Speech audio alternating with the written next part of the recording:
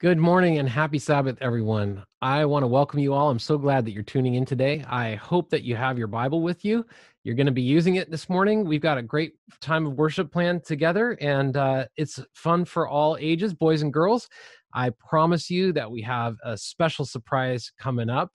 Normally, at the beginning of church, somebody walks up onto the platform and welcomes everyone to the church. Of course, we're all in our living rooms right now or somewhere in our houses. And so let's just go over to the Jin's house and let them welcome us. Sabbath greetings from the Jin family. Take 11. Hello, I'm Jenny. This is our son Elliot and our daughter Kiara, my husband Frank, and our little Lexi snuggled up in Frank's arms. Our eldest son, Wesley, is not with us right now, but we wanted to say Happy Sabbath from The Jin family. This week for our family devotions, we've been reading Jesus' Sermon on the Mount called the Beatitudes, found in Matthew chapter 5. And we want to share the first 7 verses with you. Blessed are the poor in spirit, for theirs is the kingdom in heaven. Blessed are those who mourn, for they will be comforted. Blessed are the meek, for they will inherit the earth. Blessed are those who hunger and thirst for righteousness, for they will be filled. Blessed are the merciful, for they will be shown mercy. Blessed are the pure in heart, for they will see God. Blessed are the peacemakers, for they will be called children of God. On this Sabbath, may the peace and joy of our God be with you all. Happy Sabbath. Bye. Happy Sabbath! That was awesome. It's time for some music now, and after that, our call to worship. Boys and girls, be sure to stay tuned because there's something special. We got a good surprise coming up for you in a little bit. Good morning, church family. I'm so glad you could join us. Please sing with us now. Jesus loves the little children, all the children of the world. Red and yellow, black and white, all are precious in His sight. Jesus loves the little children of the world.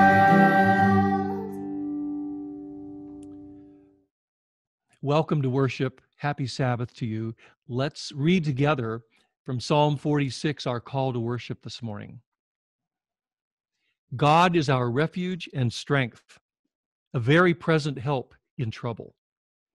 Therefore we will not fear, though the earth gives way, though the mountains be moved into the heart of the sea, though its waters roar and foam, though the mountains tremble at its swelling. There is a river whose streams make glad the city of God, the holy habitation of the Most High. God is in the midst of her, she shall not be moved. God will help her when morning dawns. The nations rage, the kingdoms totter. He utters his voice, the earth melts. The Lord of hosts is with us. The God of Jacob is our fortress. Be still and know that I am God. I will be exalted among the nations. I will be exalted in the earth. The Lord of hosts is with us. The God of Jacob is our fortress. Let's pray, church family. Oh, Lord, we just thank you so much for the opportunity to come into your presence together from our separate places and to just know that we are together in spirit as we lift up your name in worship this morning.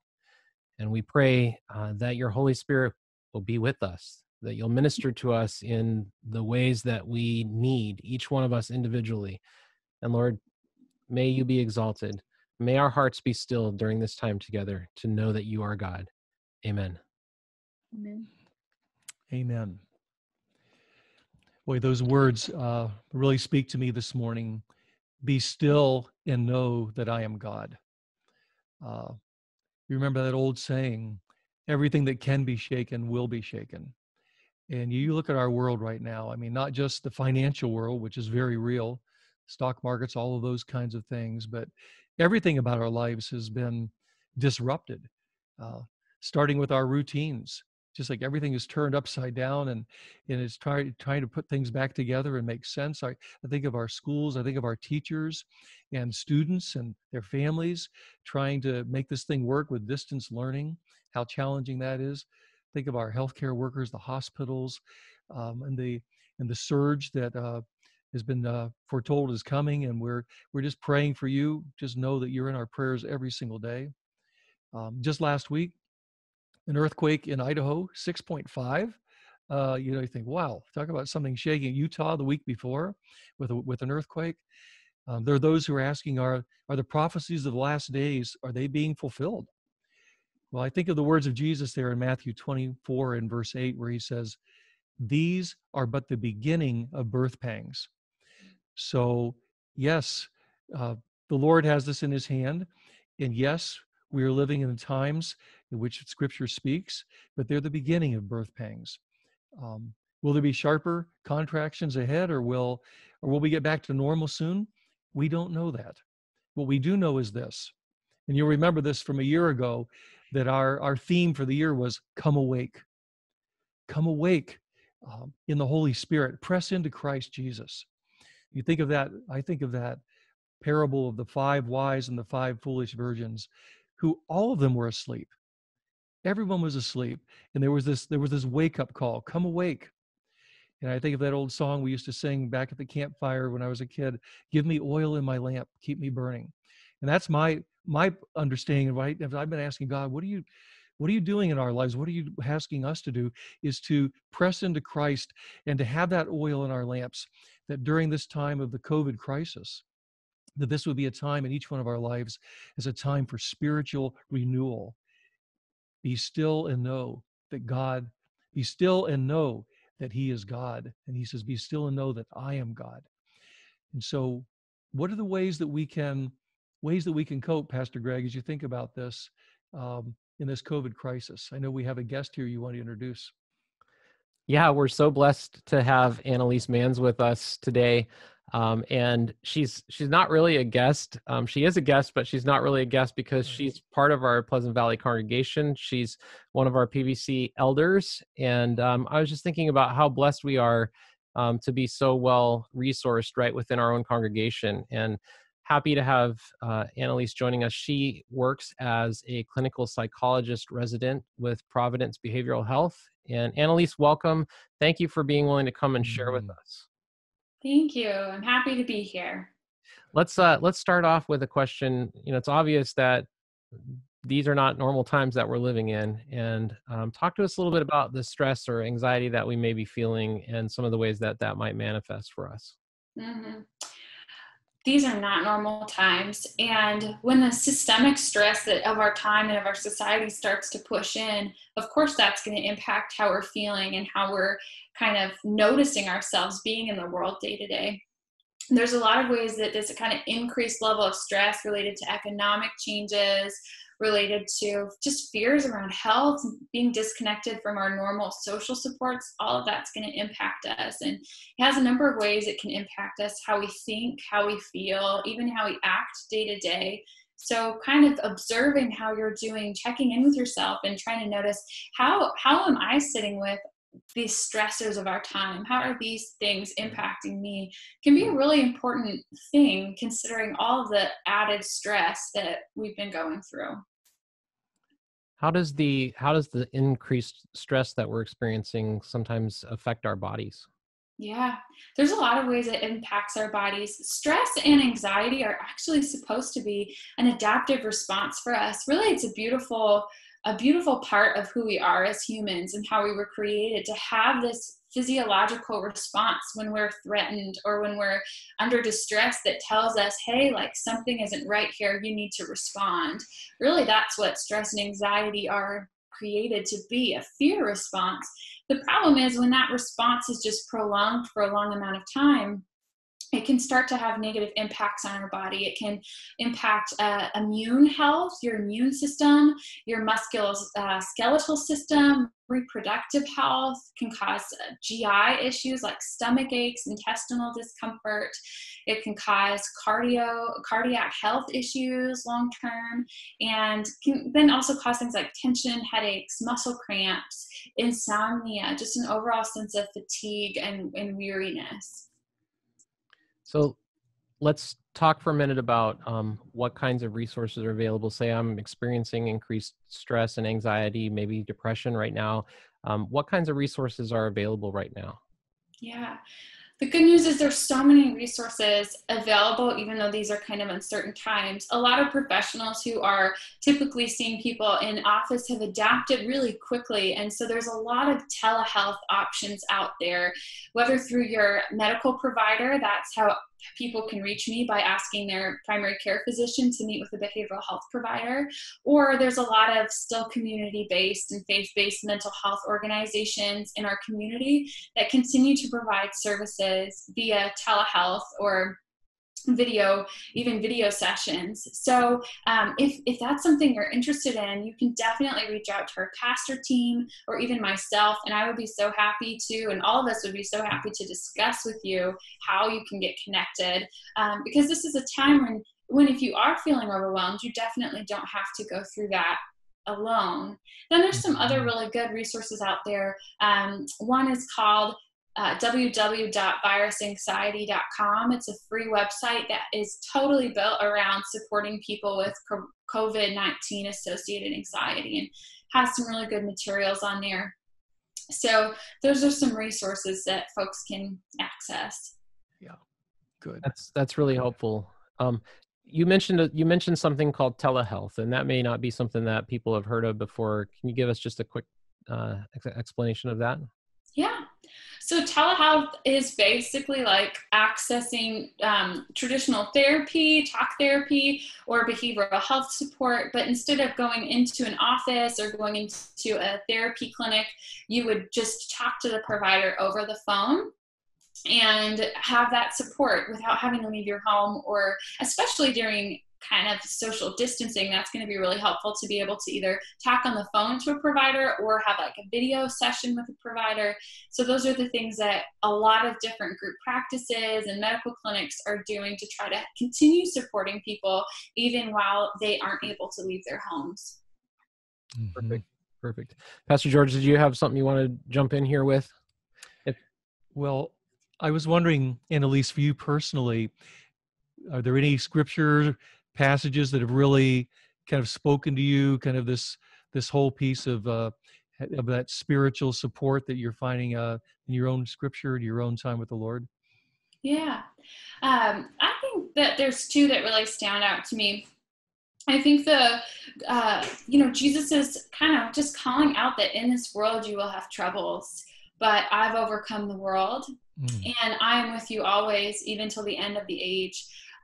Those to me just provide a lot of comfort, because there was never a promise that this journey or this life would be easy or free of suffering. In fact, there was a promise that there would be challenges and hardships, but a promise that we would never be alone in those, that God is with us in them. In the same way we can be with one another, we're not alone in this journey. And I think that there's so much comfort for me personally in that.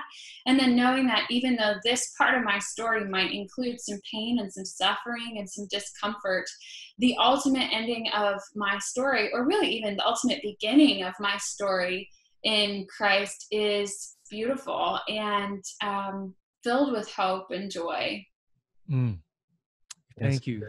So good. So just thinking about like ways going forward for us to manage and to cope, what are some things that we can be doing right now in order to promote better mental health for across the spectrum for all of us? Yeah. So there's been some really cool research that's come out within the last couple years that that stress itself doesn't impact us quite as much as how we actually think about stress. So the really good news is that if we can find healthy and adaptive ways to cope with stress and to think about stress, that can actually buffer us from all of those really, from most of those really kind of negative consequences of long-term stress I was mentioning previously. So there's some really good TED Talks. One is by How to Make Stress Your Friend by Kelly McGonigal, and she goes really kind of in depth into how vital it is to have a healthy relationship to stress and think about stress in healthy ways, kind of as your body's way of just signaling to you that, hey, I'm under pressure here.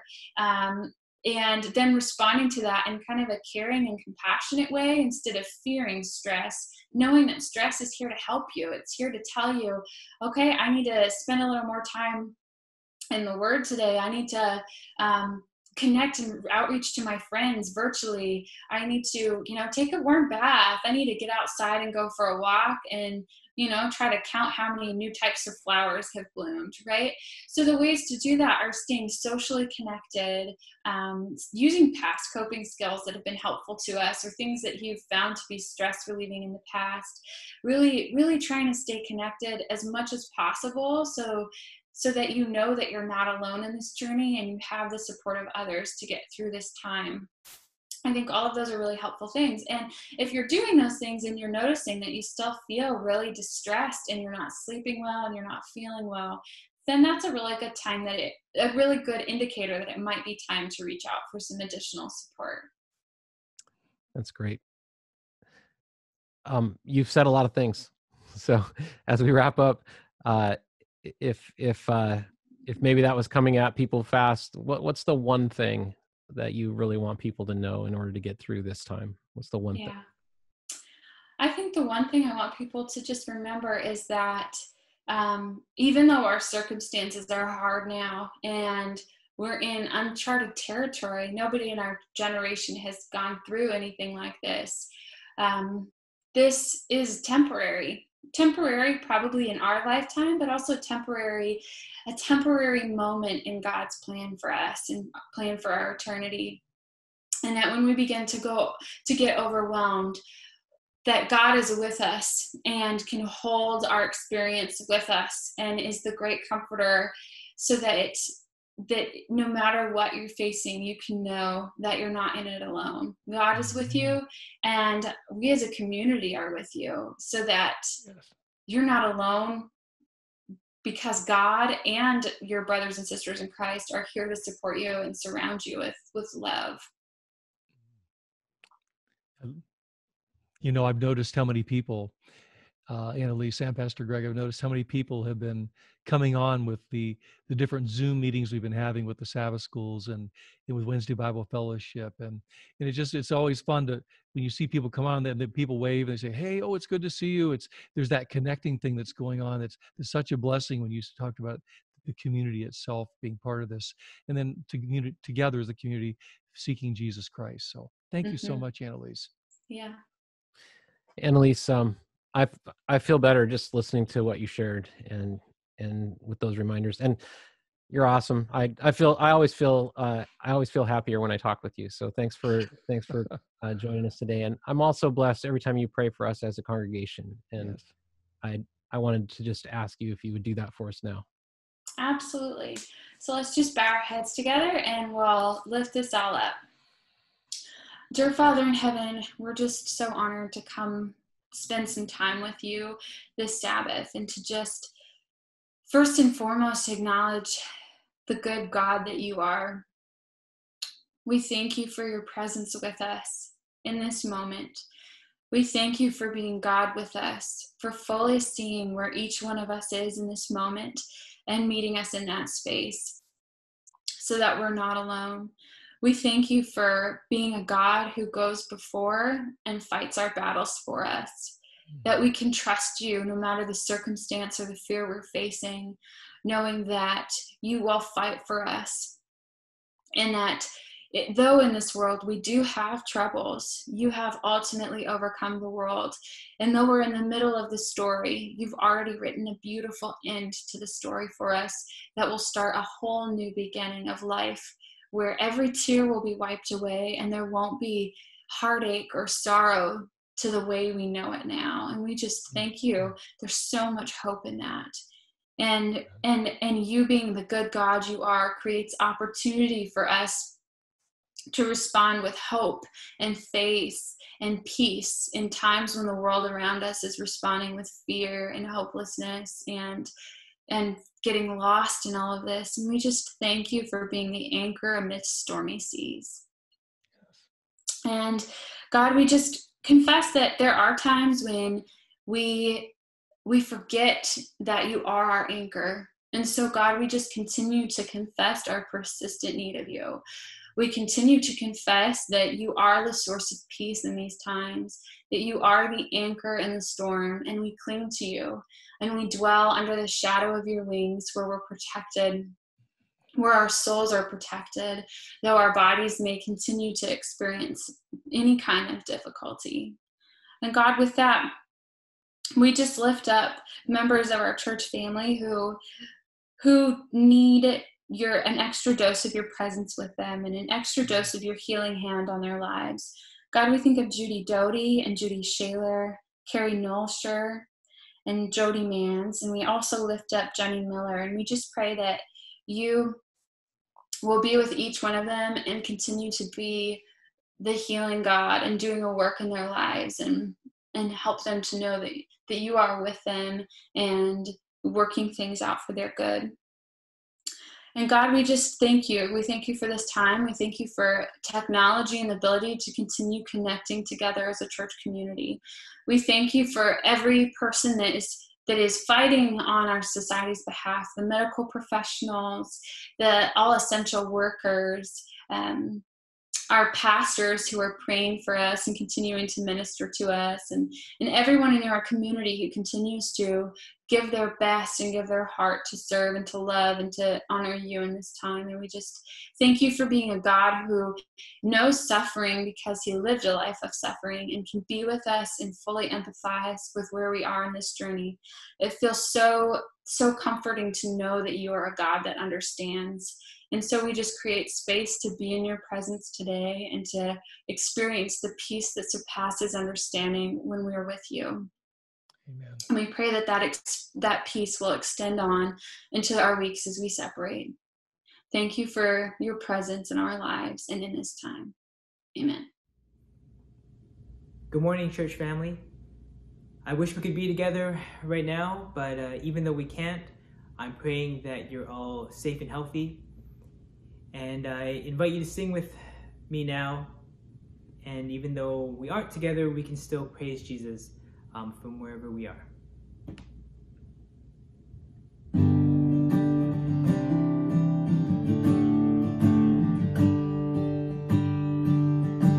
Tis so sweet to trust in Jesus, just to take him at his word, just to rest upon his promise and to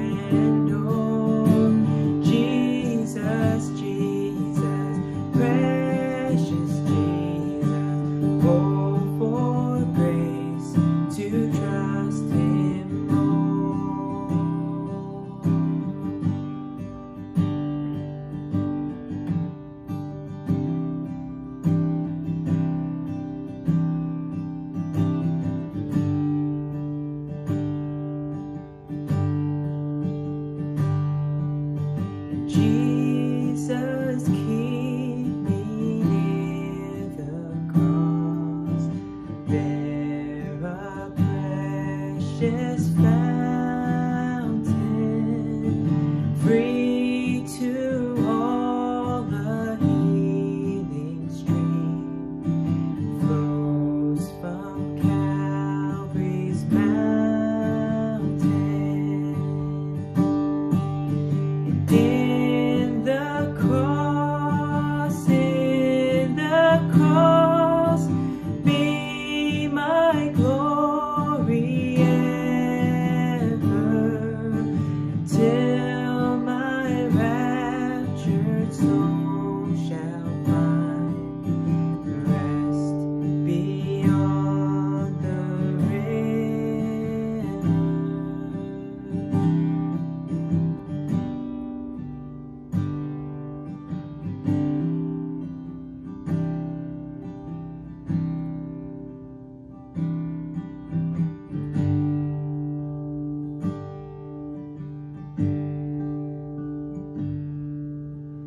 Pass me not, O gentle Savior,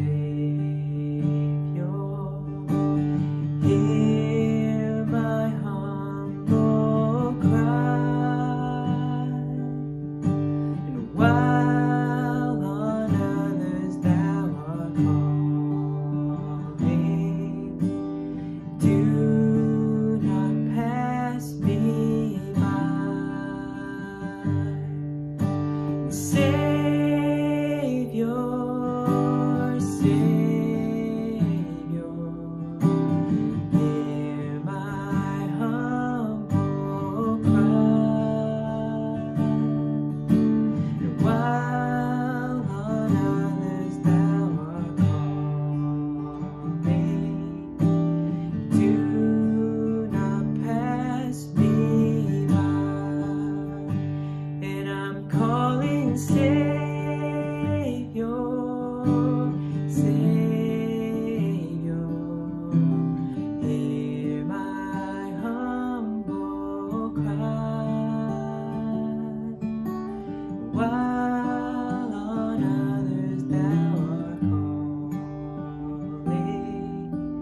do not pass me by.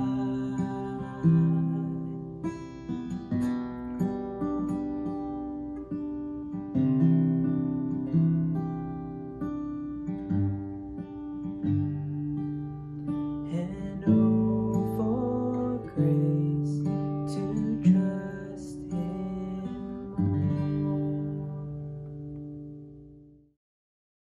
more. Okay, boys and girls, I promised a special surprise, and today we're going to be playing Bible charades.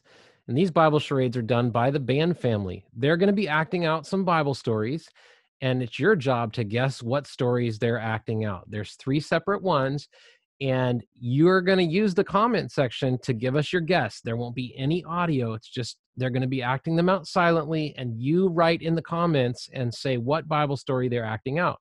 Bonus question for anybody who wants to play this part, but bonus question would be, what book of the Bible and what chapter in that book could you find these Bible stories? You guys ready? Don't forget, you're going to write your comments in the comment section. All right, let's go. Here's number 1.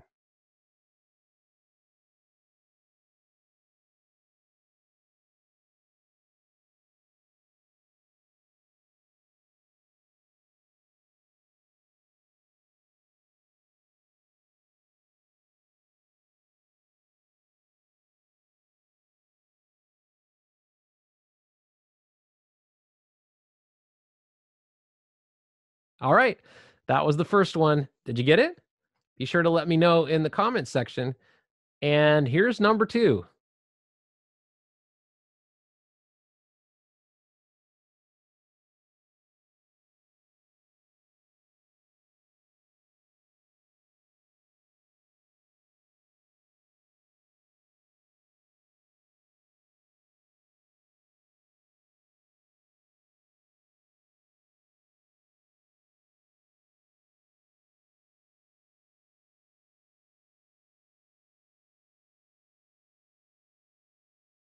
What story was that one, boys and girls? Do you know what book and chapter I could look it up in if I wanted to find it in the Bible? All right, make sure you put your answers in the comments section. I'll be watching and I'll respond there in the comments. All right, here's number 3.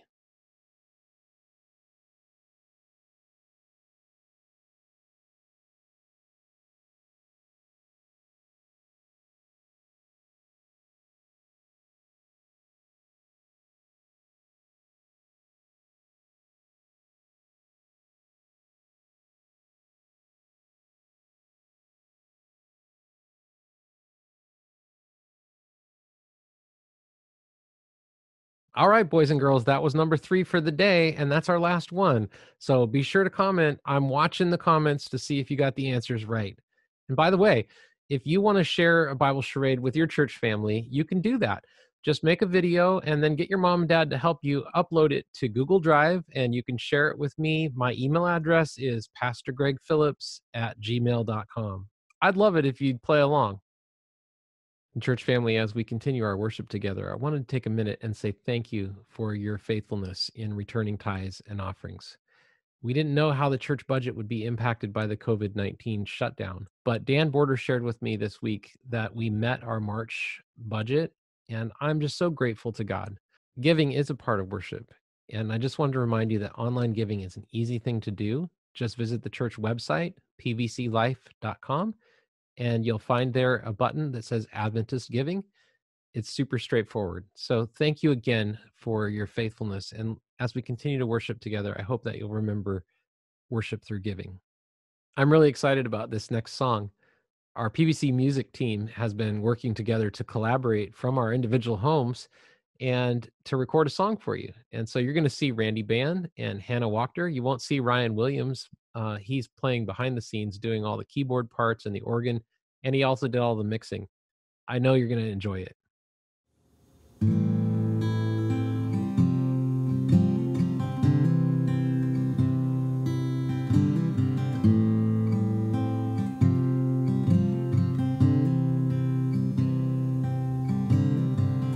There's a grace when the heart is under fire, another way when the walls are closing in.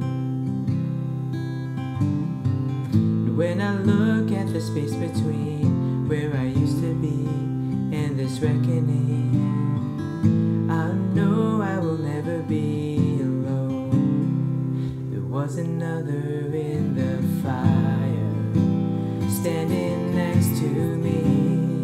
There was another in the waters holding back the seas.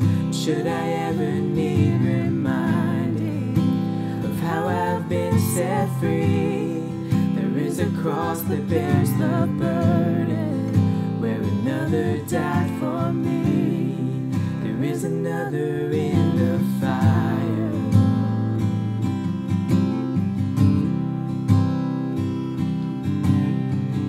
All my dead left for dead beneath the waters.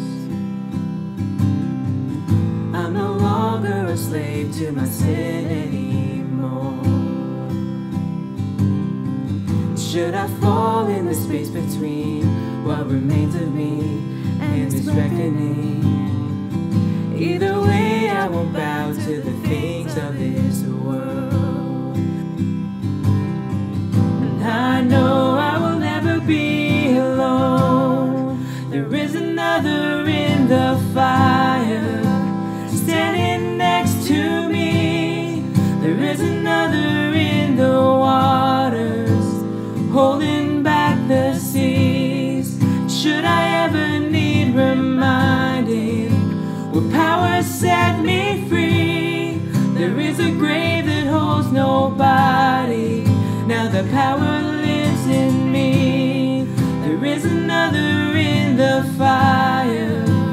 Oh, there is another in the fire. Oh, there is another in the fire. Oh, there is another in the fire. Oh, and I can see the light in the darkness as the darkness passes. the heavens as the space between where's thin. I can feel the ground shake beneath us as the prison walls cave in. Nothing stands between us. Nothing stands between us.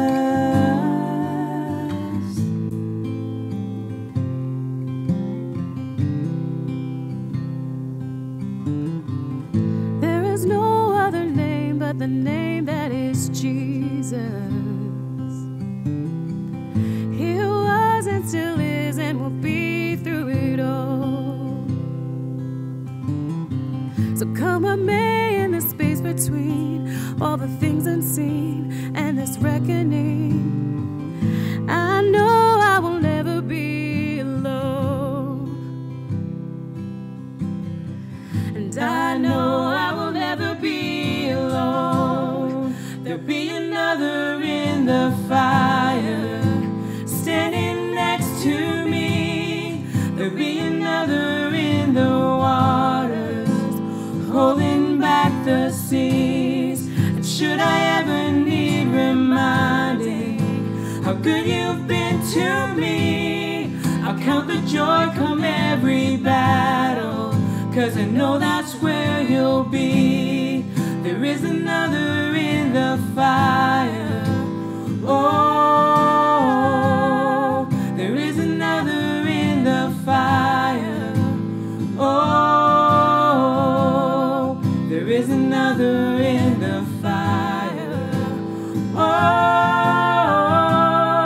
there is another in the fire. Oh,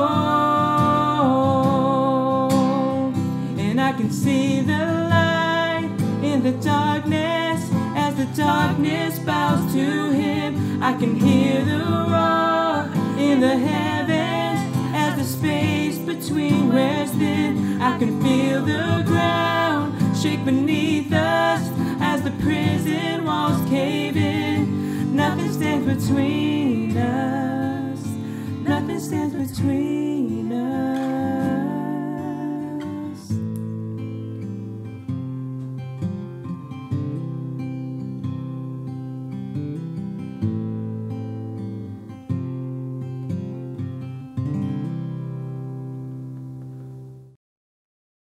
Isn't that an amazing song? Those lyrics are just so incredibly powerful. That message that we never walk alone, and then that line, "There's a tomb that holds no body." Ah, I love it. It'd be a real encouragement to your friends and family, and we want you to share it. We're going to make it available on our church Facebook page and on our YouTube channel. So I hope that you'll click share and get it out there to people to whom it can be a blessing. Hey, let's go back to the word. I'd like to invite you to take your Bible and let's turn to Luke chapter 9 and verse 18. Luke 9 and verse 18. Now it happened that as he was praying alone, the disciples were with him, and he asked them, "Who do the crowds say that I am?"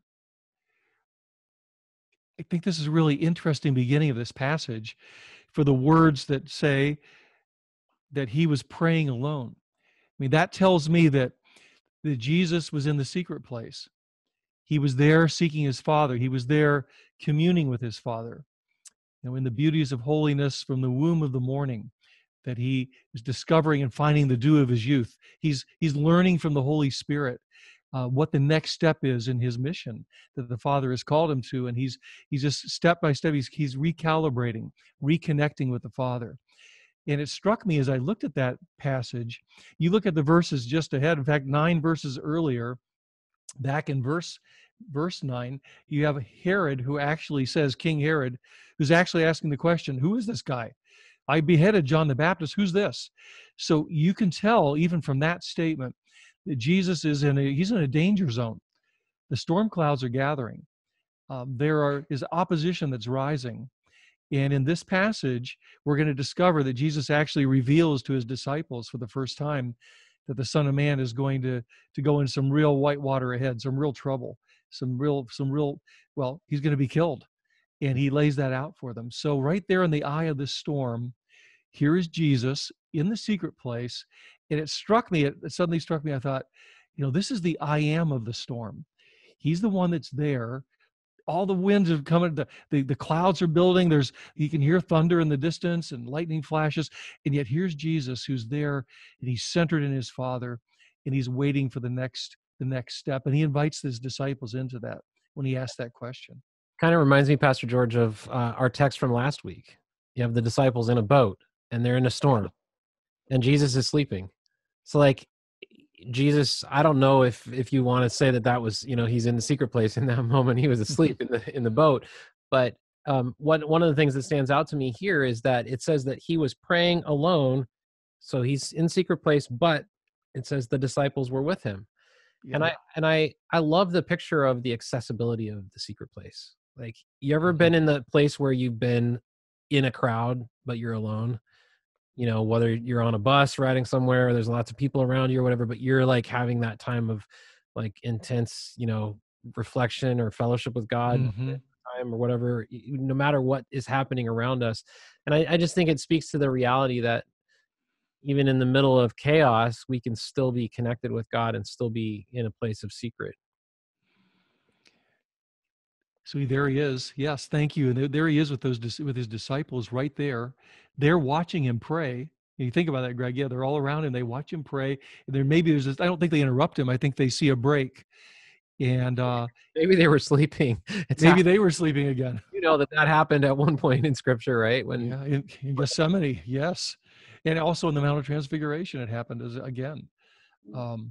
And then Jesus actually is the one who comes out of that prayer, and he asks them a question: who do the crowds say that I am? Verse 19, they answer, well, they say that you are John the Baptist, but some others say that you're Elijah, and that one of the prophets even of old has risen from the dead. So here they are telling them, the miracles and what's happening is so powerful. People they don't have a category for you except to go to the great prophets of the past, including John the Baptist. And then Jesus asks them the pointed question. He says, well, but who do you say that I am? And Peter answered, you are the Christ of God. In Matthew, he says, you are the Christ, the Son of the living God. And he just goes, boom, that's who you are. That you are the one who is that Messiah that we've been looking for, the Messiah we've prayed for. We are, in our own time, in our day, we are actually seeing with our own eyes the Messiah. Anything come to your mind when you think about the contrast between those two questions? Who do the crowds say that I am? And who do you say that I am? I think for me, it's so interesting how, curious Jesus is about the way that he's known. And the contrast to how differently he relates to the circumstances he's in versus how the people around him and the disciples relate to those circumstances. I think that those things kind of interestingly go together, that in the same way Jesus has a different perspective on the circumstances he's in, like the storm, the ability to sleep through a storm the disciples were horrified at. He also has a different perspective on who he is than like who the crowds say he is. Like, he's in a place of secure identity. And like, I don't think he's asking, like, sometimes I know in my own life, I've been tempted to ask, well, what are people saying about me? I mean, that's a social media thing too, right? Like, I mean, how often do we go on, or check our likes on Instagram or whatever, just because we're wondering what people think about what we've put out there about ourselves. And I don't think Jesus was asking that from a place of insecurity, but thinking about it from a place of identity. Like, if we flip the script here on this and say, where am I living? Like, what place am I living in? Am I living from a place where I'm saying, well, what do the crowds say about me? Or the real question is, in the secret place, I come into the secret place and I say to my Father, who do you say that I am? Like, that question is a question of being secure in our identity and being able to hear from the Lord. And I think that's one of the significant things that we do in the secret place with God, is that we come in daily to the secret place to be restored to our right identity of who God says that we are. There's a ton of opinions out there about who I am, but the only one that really matters is the one that's rooted in the word that God has spoken over my life. Yes, man doesn't live by bread alone, but by every word that comes from the mouth of God. and to hear his declaration of who we are in Christ. And you look at this, what Jesus is doing now is he's also going to, he's asking the disciples, who do you say that I am? Peter comes through. You're the Messiah. You're the Christ. You're the anointed one. You're the one that we've always been looking for. Jesus is now going to do an expectation adjustment with Peter. Because when Peter says the word Messiah, that's really something that Peter says that in light of the fact that Jesus is showing no sign yet of leading an uprising against the Romans. He's healing people. He raised the widow of Nain's son from the dead. He cast the demoniac out of this, or the demon out of this man who was a demoniac. He raised the daughter of Jairus from the dead. I mean, Jesus is doing things. He heals the leper. He heals the blind. That's not exactly what Peter saw Messiah to be, but he answers it, even though Jesus is not meeting his expectations. He knows that he's the Messiah. And when he asked that question, Jesus then, in the next verse, in verse 21, does the adjustment on the expectation. He then said, he strictly charged and commanded them to tell this to no one. In verse 22, he said, the Son of Man must suffer many things and be rejected by the elders and the chief priests and the scribes, and be killed, and on the third day be raised. Whew. This is for Peter. This is a bridge too far. There's just no way that Peter, he's willing to say, okay, Messiah is going to come and bring healing. He's even going to feed 5,000 in the desert and feed them with 5 loaves and 2 fishes. But to say he's going to be killed, Peter's going, no. In fact, it's in Matthew 16 where Peter says, Lord, this will never happen to you. It will never happen to you. And that's when Jesus says to him, Satan, get behind me. He goes, you don't have in mind the things of God, but you have in mind the things of man. You're not understanding this picture. So Peter, when he asked that, when Christ asked Peter that question, when Peter responds with, no, this will never happen to you, we see at that point that Peter wants, what we're seeing is that Peter wants God to be something else. He wants him to be someone other than he is. He wants a Messiah who is going to make Peter's life plans for his life work out. And he wants it's like Peter has a plan. We talk a lot about how God has a plan for our life, but here we see, Peter's got a plan for Jesus's life. Yeah. And it doesn't line up with what Jesus knows to be true about God's plan for Jesus. And so Peter's suddenly confronted with this reality. Okay, my whole world, the way I have it arranged, there's a different purpose here that I haven't been connected with. I think it's so interesting because I don't think it's just Peter. Like, I think, if we zoom out, so many of the Jews had such a similar expectation to Peter that they were going to get a very militant Messiah who came and set them free from their circumstances, that it was going to be a very physical and situational freedom that they experienced. And that kind of culturally, their expectation for the Messiah was just really different than the reality of what God was going to do. And you can see in their story and in their process, like a lot of disappointment when they realized that, and a lot of confusion. And it's just really interesting, to consider that the people who were waiting for God's first coming, the sending of the Messiah, were so confused about what that was going to look like. And it makes me wonder sometimes too, especially in the season of life, do I sometimes also confuse my purpose for God with God's purpose? And do I sometimes long for freedom from my situation when God's purpose is a lot higher than that? Especially in times of suffering and pain like we encounter with COVID-19 and other just difficult circumstances, it really feels so personally applicable to us even in this time. Do we fall into that same human trap of expectations that we project onto God that Peter and the Jews did?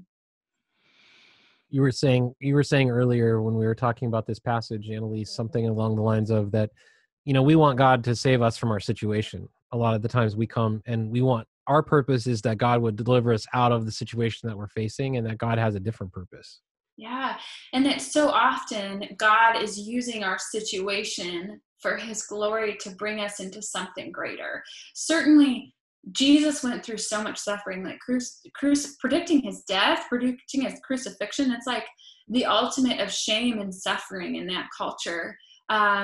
And would be so difficult to grasp that somebody who you thought was going to be elevated in your time was going to be brought to shame and pain.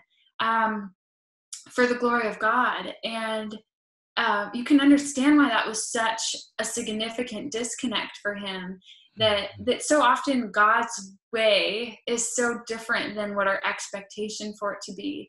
But in the end, his way results in such a much more beautiful freedom than our expectation. Instead of having physical or situational freedom, what Jesus came for was like freedom of souls and freedom for eternity, not just contextual freedom, ultimate freedom. Yeah. Good. Let's pick up the text again there, because after he made this statement, then he, speaking right to Peter and to the rest of the disciples, he says these words, and is in verse 23. He said to them all, "If anyone would come after me, let him deny himself, take up his cross daily, and follow me. For whoever would save his life will lose it, but whoever loses his life for my sake will save it. For what does it profit a man if he gains the whole world?" You talk about a success statement here, to gain the whole world and yet loses or forfeits himself. So here's this, he's made this statement, and then he says right to them, with all of their dreams and all their hopes of him being Messiah and them, sitting next to him in the throne and the kingdom and all the rest. And he says, if you would come after me, then deny yourself, take up your cross daily and follow me. Wow. Those are hard words. I wonder what those words would have meant to them at that time. Do you ever wonder how that landed? Jesus telling them to take up their cross? Like what their understanding of that would have been. It probably wasn't a pleasant one. I mean, a cross was for people who were rejected and condemned. And so I'm sure that there were times where the disciples said, this guy, we don't understand. He talks to us in parables. Like, and they came to Jesus and said, you gotta explain this. The 12 maybe were on the inside circle because they got to hang out with Jesus after the sermon and really like have him break it down to them. But I'm sure this is one of those sayings that, for them it's, and you know what, for us, it's still a question of like, what does it look like to deny myself and take up my cross? And he's talking about, those words, just as we're reading them here, it's like, whoever loses his life for my sake, if you seek to save your life, you'll lose it. As we were reading that, I was thinking about like healthcare professionals right now in the middle of this COVID-19 thing, making a decision to get up and go to work, knowing that, there are doctors and nurses who already have lost their lives because they encountered, and so you have a real picture of people choosing to serve, knowing that it might cost them their lives. And but for the rest of us, maybe we're not in that situation. And so what does it look like to deny ourselves and take up our cross? I saw this week a video, and I had a good laugh. It was a man who was being interviewed, and the interviewer said, because of COVID-19, you have to quarantine. And so you have two choices. Your choices are, A, you can be quarantined with your wife and children, or B, and the man immediately interrupted him and said, I choose B. and so yeah, that's a lighthearted maybe moment for us to just realize that being isolated in our houses right now is an everyday opportunity for us to choose to deny ourselves and to live a life of service. And that may just look like doing the dishes or taking out the garbage. It may look like giving space, and when, putting down a device and actually looking someone in the eyes and giving them the opportunity to just share what they're thinking or feeling, or maybe how they're feeling stressed or anxious. But we have opportunities, and in the midst of this self-isolation, we have opportunities to make a choice, to deny ourselves and to live for others. There's all kinds of ways that you can personalize that for your context right now, but I think that the current context that we're in is definitely one that offers lots of possibilities for us to live out this reality of denying ourselves and choosing to take up our cross. And yeah, God may not deliver us immediately from the difficulty that we're faced with, but in the midst of it, we can find ways to live out this reality of living for others. Oh, thank you for pointing that out, Greg, because that does speak to the reality of how to live this out, and to deny myself is number one, to let God be God, and so that I give him the throne rather than me, grasping and trying to be that one who's going to say, hey, this is mine, my life, I'm going to run. No, this, God, you're God, and I'm going to say yes to you. And then to follow, Jesus says, come follow me, take up the cross and follow me. Love like I love in a self-sacrificial way, in the way that I have done this. I think of where they're headed. When you look at the Gospels, when you get to this point, when Jesus asked this question, the Caesarea Philippi, it's from that point forward that he then is like an arrow pointed straight toward Jerusalem. Yeah. He's going to head there to that day. And we know that tomorrow, all around the world, is a day that will be remembered as Palm Sunday. Of course, churches all over this country and around the world are closed. I saw even the church there in Bethlehem is closed for the first time since the Black Plague in the 1400s. I mean, it's good. But these churches everywhere is closed. But that day, that Palm Sunday, was a day when, for the disciples, they thought, man, look at this. Jesus is riding on this donkey. He's coming into Jerusalem. Everyone's shouting, Hosanna, Son of David. He's here. It was the high point. It was the zenith of all their hopes.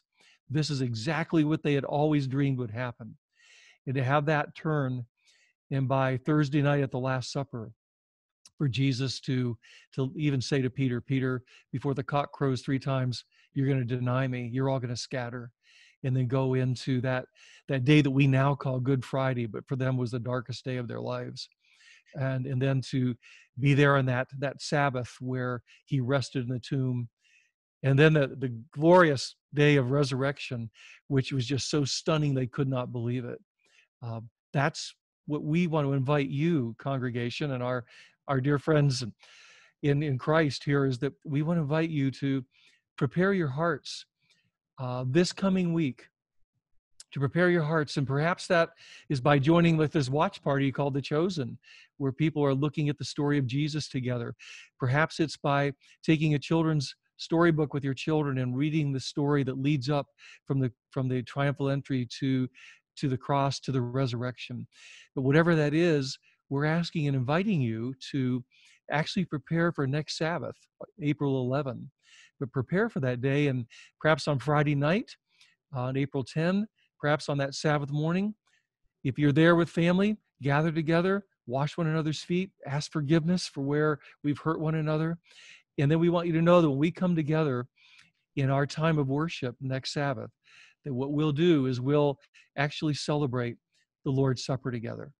So we'll come together, and we're even going to send you, Miranda's already got it together here to send out to you by email, a recipe for communion bread. I know Pastor Greg, you said that you've been in settings where there was no bread or there was no juice even.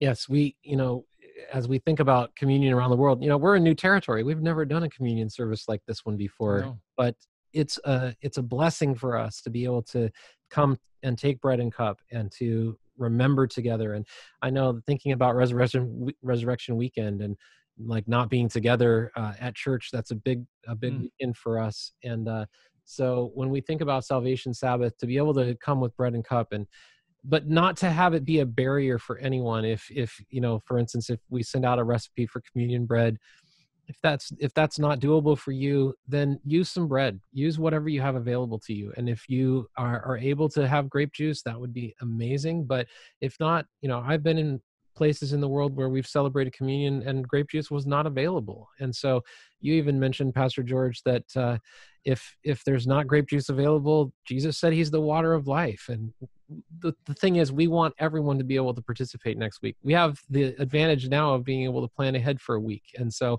make preparations this week to be able to celebrate communion together on Salvation Sabbath next Sabbath. So let's close our time together today with a question, and really it's the question when Jesus said, when he said to Peter, he said, and to the others, he just said, if you want to follow me, if you wish to follow me, deny yourself, take up your cross and follow me. And the question really for Peter and for all of us is will we? Will we say yes to this Jesus? Will we give him our lives? Will we let him use us to be a channel of grace and blessing, that his love would flow into this world through us, starting in our own homes and with those closest to us? Let's pray together. I'll say yes. You say yes? Yes. I say yes too. Amen. Let's pray together. Lord God, thank you for this privilege to be together in the name of Jesus. And again, Lord, we're amazed as we think about the decision that you made, Father, Son, and Spirit, to reach to this world and to bring salvation into this world through the incarnation of Jesus Christ, who became one of us and was obedient to death, even death on a cross. And we are we're amazed and we are grateful. We thank you for this love that has been poured out on our behalf. And on this day, along with Peter and all the apostles and all those who've known Jesus down through the ages, we say yes. We say yes to your call in our lives. Please pour your Spirit into our hearts. Help us to be a blessing right where we are now. And Lord, as we look forward to this Salvation Sabbath on April 11, we pray, God, that you would speak to our hearts and show us where it is that the door that you're knocking on, that we would answer that and we would allow you in. There would be no place hidden from you, that you would be all in our lives, that the love of Christ would shine into us and bless us and would shine out of us to bless others. So this is our prayer. We thank you and we praise you in the name of Jesus. And all God's people said, amen. Amen. Happy Sabbath, everyone. Grace and peace in the name of Jesus to you. Amen. God bless you.